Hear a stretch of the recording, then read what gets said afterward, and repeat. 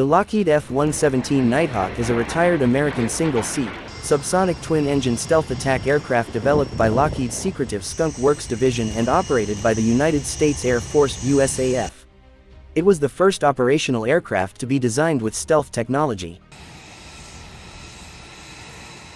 Work on what would become the F-117 was commenced in the 1970s as a means of countering increasingly sophisticated Soviet surface-to-air missiles SAMs.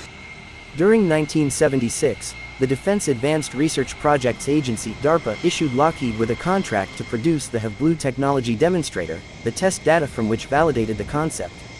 On the 1st of November 1978, it was decided to proceed with the F-117 development program. A total of 5 prototypes would be produced, the first of which performed its maiden flight during 1981 at Groom Lake, Nevada. The first production F-117 was delivered in 1982, and its initial operating capability was achieved in October 1983. All aircraft were initially based at Tonopah Test Range Airport, Nevada. The aircraft's faceted shape made from two-dimensional flat surfaces heavily contributes to its relatively low radar cross-section of about 0.001 square meters. To minimize its infrared signature, it has a non-circular tailpipe that mixes hot exhaust with cool ambient air and lacks afterburners. It is also restricted to subsonic speeds, as breaking the sound barrier would produce an obvious sonic boom that would increase both its acoustic and infrared footprints. While its performance in air combat maneuvering was less than that of most contemporary fighters, it was strictly an attack aircraft despite being commonly referred to as the stealth fighter. For this reason, it is equipped with integrated sophisticated digital navigation and attack systems, targeting being achieved via a thermal imaging infrared system and a laser rangefinder, laser designator. It is aerodynamically unstable in all 3 aircraft principal axes and thus requires constant flight corrections via a fly-by-wire (FBW) flight system to maintain controlled flight. Even years following its entry to service, the F-117 was a black project, its existence being denied by USAF officials. On the 10th of November 1988, the F-117 was publicly acknowledged for the first time. Its first combat mission was flown during the United States invasion of Panama in 1989. The last of 59 production F-117s were delivered on the 3rd of July 1990. The F-117 was widely publicized for its role in the Gulf War of 1991, having flown approximately 1,300 sorties and scored direct hits on what the U.S. called 1,600 high-value targets in Iraq. F-117s also participated in the conflict in Yugoslavia, during which one was shot down by a surface-to-air missile SAM in 1999. It was also active during Operation Enduring Freedom in 2001 and Operation Iraqi Freedom in 2003. The USAF retired the F-117 in 2008, primarily due to the fielding of the F-22 Raptor. Despite the type's official retirement, a portion of the fleet has been kept in airworthy condition, and F-117s have been observed flying since being retired from combat. In 1936, Robert Watson Watt, a British engineer who invented radar, noted that measures to reduce an object's radar cross-section (RCS) could be used to evade radar detection. In 1962, Pyotr Ufimtsev, a Soviet mathematician, published a seminal paper titled Method of Edge Waves in the Physical Theory of Diffraction in the Journal of the Moscow Institute for Radio Engineering, in which he showed that the strength of the radar return from an object is related to its edge configuration, not its size. Ufimtsev was extending theoretical work published by the German physicist Arnold Sommerfeld. Ufimtsev demonstrated that he could calculate the RCS across a wing's surface and along its edge. The obvious and logical conclusion was that even a large aircraft could reduce its radar signature by exploiting this principle. However, the resulting design would make the aircraft aerodynamically unstable, and the state of computer technology in the early 1960s could not provide the kinds of flight computers which would later allow aircraft such as the F-117 and B-2 Spirit to stay airborne. By the 1970s, when Lockheed analyst Dennis Overholser found Ufimtsev's paper, computers and software had advanced significantly, and the stage was set for the development of a stealth airplane. The F-117 was born after the Vietnam War, where increasingly sophisticated Soviet surface-to-air missiles (SAMs) had downed heavy bombers.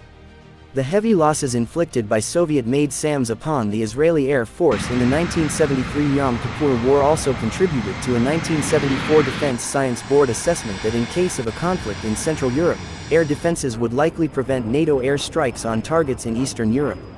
It was a black project, an ultra-secret program. For much of its life very few people in the Pentagon knew the program even existed. The project began in 1975 with a model called the Hopeless Diamond, a wordplay on the Hope Diamond because of its appearance. The following year, the Defense Advanced Research Projects Agency (DARPA) issued Lockheed Skunk Works a contract to build and test 2 stealth strike fighters, under the code name Have Blue. These subscale aircraft incorporated jet engines of the Northrop T-38A, fly-by-wire systems of the F-16, landing gear of the A-10, and environmental systems of the C-130. By bringing together existing technology and components, Lockheed built 2 demonstrators under budget, at $35 million for both aircraft, and in record time. Undersecretary of Defense for Research and Engineering William J. Perry was instrumental in shepherding the project. The maiden flight of the demonstrators occurred on the 1st of December 1977. Although both aircraft crashed during the demonstration program, test data gathered proved positive. The success of Have Blue led the government to increase funding for stealth technology. Much of that increase was allocated towards the production of an operational stealth aircraft, the Lockheed F-117, under the program code name Senior Trend. The operational aircraft was officially designated F-117A. Most modern U.S. military aircraft use post-1962 designations in which the designation F is usually an air-to-air fighter, B is usually a bomber, A is usually a ground attack aircraft. Examples include the F-15, the B-2 and the A-6. The F-117 is primarily an attack aircraft, so its F designation is inconsistent with the Department of Defense system. This is an inconsistency that has been repeatedly employed by the USAF with several of its attack aircraft since the late 1950s, including the Republic F-105 Thunderchief and General Dynamics F-111 Aardvark. A televised documentary quoted project manager Alan Brown as saying that Robert J. Dixon, a 4-star USAF general who was the head of Tactical Air Command, felt that the top-notch USAF fighter pilots required to fly the new aircraft were more easily attracted to an aircraft with an F designation for fighter, as opposed to a bomber B or attack A designation. The designation, F-117, seems to indicate that it was given an official designation prior to the 1962 U.S. Tri-Service Aircraft Designation System and could be considered numerically to be a part of the earlier Century series of fighters. The assumption prior to the revealing of the aircraft to the public was that it would likely receive the F-19 designation as that number had not been used. However, there were no other aircraft to receive a 100 series number following the F-111. Soviet fighters obtained by the U.S. via various means under the Constant Peg program were given F-series numbers for their evaluation by U.S. pilots, and with the advent of the Teen Series fighters, most often Century Series designations. As with other exotic military aircraft types flying in the southern Nevada area, such as captured fighters, an arbitrary radio call of 117 was assigned.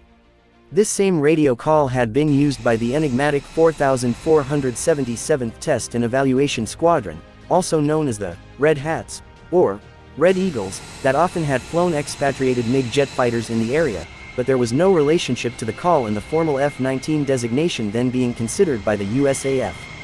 Apparently, use of the 117 radio call became commonplace, and when Lockheed released its first flight manual, the USAF-1 manual for the aircraft F-117A was the designation printed on the cover. Thank you very much for watching. Don't forget to support this channel by liking and commenting on your opinions here. See you in the next video.